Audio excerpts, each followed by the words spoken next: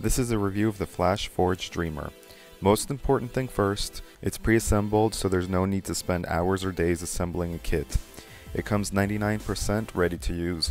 Only plug it in, put in the filament, level the bed, and it's ready to print. The print quality is fantastic. It prints in both PLA and ABS, as well as other exotic filaments. As a heads up, it's generally a lot easier to print in PLA than ABS. This is because PLA melts at a lower temperature and is more forgiving. However, in this instance, the printer is so solid and so well built that printing ABS is not a challenge at all. The enclosed printing space makes the ABS prints really consistent and really come out well, as you can see. There's absolutely zero warping on my ABS and PLA prints. There is no delamination of layers, and the prints come out perfectly every single time.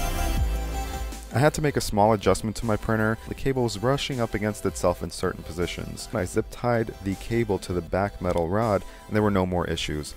However, I think for 99% of the users this wouldn't be a problem to begin with, so you might not even have to do it. The FlashForge printing software is called FlashPrint and is very intuitive to use. Although it has advanced features that can be enabled, for most users the defaults are perfect. Simply drag the STL model, which is the 3D model, into FlashPrint, click Supports to generate supports if they're needed, then click Print, which will generate the model and send it to the printer. The model can be sent to the printer in a few ways. The first way is using Wi-Fi, which I personally highly recommend, and it's really intuitive and very fast. The second way of sending the print to the printer is via USB cord, and the third is using an SD card. It's simply a matter of whatever you prefer and whatever is easiest. The Wi-Fi in the printer works really well even through different rooms of the house. Using Wi-Fi can also monitor the progress of the print, which is really nice.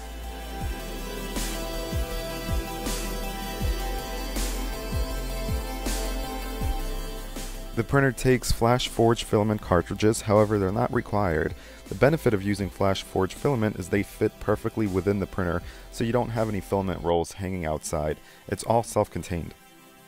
And produces amazing 3D prints.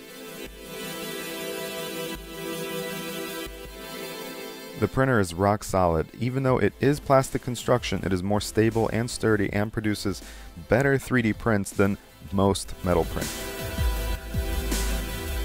Although this printer is not cheap and there are more expensive printers out there, I think that for the price and the value, this thing's unbelievable. Overall, I highly recommend it. Enjoy!